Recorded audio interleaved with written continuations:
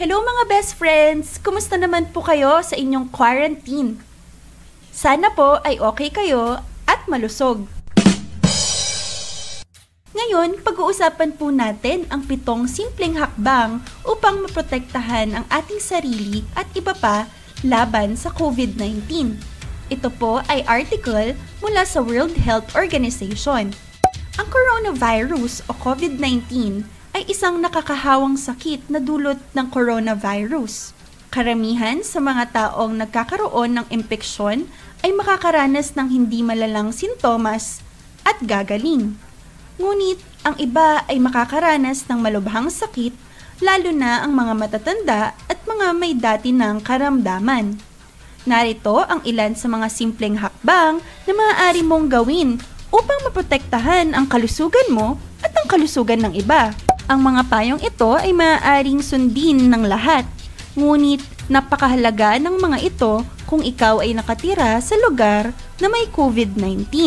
Number 1. Hugasan ng madalas ang iyong mga kamay. Ugaliin ang puspusang paglilinis ng mga kamay gamit ang hand sanitizer na may alcohol o hugasan gamit ang sabon at tubig. Bakit?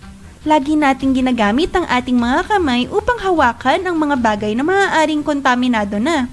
Maaaring hindi natin namamalayan na ang paghawak natin ng ating muka ay naiililipat na ang virus sa ating mata, ilong at bibig. At nahawaan na tayo. Namamatay ang mga virus na maaaring nasa iyong kontaminadong kamay kasama na ang bagong coronavirus sa pamamagitan ng paghugas ng kamay gamit ang sabon at tubig o paggamit ng hand sanitizer na may alcohol. Number 2. Iwasan ang paghawak sa iyong mata, ilong at bibig. Madalas nating hinahawakan ang ating kamay nang hindi namamalayan. Maging mapagmatsyag tungkol dito at iwasan ang paghawak ng iyong mata, ilong at bibig. Bakit? Maraming hinahawakan ang mga kamay at maaari itong makuha ng mga virus.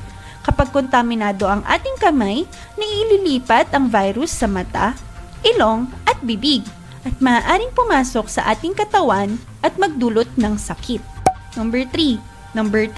Takpan ang iyong ubo at bahing. Siguraduhin ikaw at ang mga tao sa paligid mo ay sumusunod sa tamang respiratory hygiene. Ibig sabihin nito ay ang pagtakip ng bibig at ilong gamit ang loob ng siko o tissue kapag uubo o babahing. Agad na itapon ang paggamit ng tissue sa basurahang may takip at maghugas ng kamay. Bakit?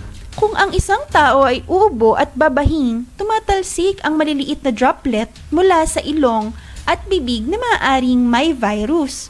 Sa pagtakip ng iyong ubo o bahing, naiiwasan ang pagkalat ng virus at mikrobyo sa iba. Sa paggamit ng loob ng siko o tissue at hindi ang iyong mga kamay. Sa pag-ubo o pagbahing, naiiwasan ang paglipat ng kontaminadong droplet sa iyong kamay. Dahil dito, napipigilan ang paglipat ng virus sa tao o bagay. Number 4. Iwasan ang matatao na lugar at malapit na pakikisalamuha sa taong may lagnat o ubo. Iwasan ang matataong lugar, lalo na kung ang iyong edad ay 60 pataas o may dati ka nang nararamdaman gaya ng alta presyon, diabetes, sakit sa puso, at baga o cancer. Panatilihin ang hindi bababa sa 1 metrong pagitan mula sa iyo at sa kung sino mang may lagnat o ubo. Bakit? Pangunahing kumakalat ang COVID-19 sa pamamagitan ng droplets na lumalabas mula sa bibig o ilong kapag umuubo o bumabahing ang isang tao. Sa pag-iwas sa matataong lugar, nilalayo mo ang iyong sarili mula sa mga taong maaaring may COVID-19 o sino mang may iba pang sakit. Manatili sa bahay kung ikaw ay may nararamdamang sakit, kahit sinat at ubo lamang. Bakit? Sa pagpapanatili ng iyong sarili sa loob ng bahay at hindi pagpunta sa trabaho o iba pang lugar, gagaling ka ng mas mabilis at may iwasan ng pagkalat ng sakit sa ibang tao. Number 6. Kung ikaw ay may lagnat, ubo at hirap sa paghinga, magpakonsulta agad. Ngunit tawagan muna ang health facility. Kung ikaw ay may lagnat, ubo at hirap sa paghinga, magpakonsulta ng maaga. Kung kakayanin, tumawag muna sa ospital o health center para masabihan ka kung saan ka pupunta. Bakit? Makakatulong ito upang masiguro na tama ang payong mabibigay sa'yo. Ikaw ay maituturo sa tamang health facility at maiiwasan mong makahawa sa iba.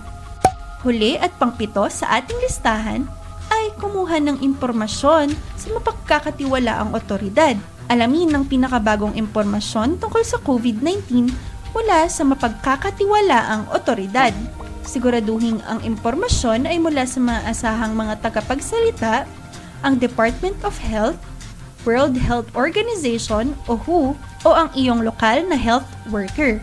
Dapat ay alam ng lahat ang sintomas. Sa karamihan ay nagsisimula ang COVID-19 sa lagnat at tuyong ubo. Bakit? Ang lokal at pambansang otoridad ang may alam tungkol sa panibagong impormasyon kung kumakalat na ba ang COVID-19 sa iyong lugar.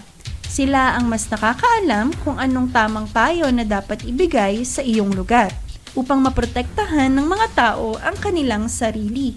At yan mga best friends, ang 7 simpleng hakbang upang maprotektahan ang sarili mo laban sa COVID-19.